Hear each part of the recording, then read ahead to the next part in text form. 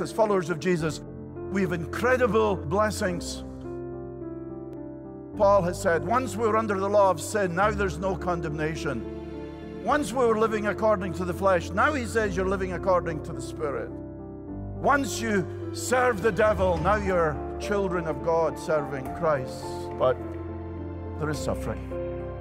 Life on earth is not perfect. Don't expect it to be perfect. But in these times of suffering, we are to have hope. We are to be patient. We look beyond this. Persevere. Pray. Get your eyes on the Lord. God is working out His purposes in your life. What an incredible future we have.